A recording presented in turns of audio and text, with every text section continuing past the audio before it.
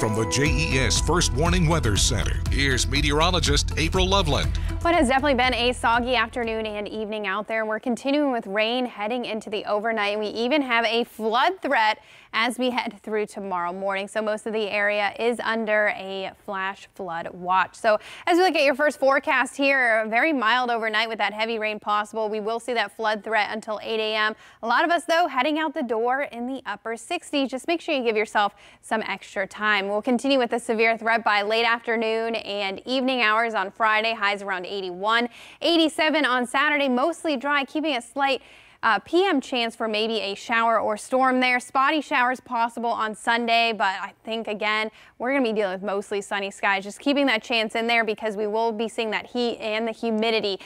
All the way up to 89 on Tuesday and 88 on Wednesday.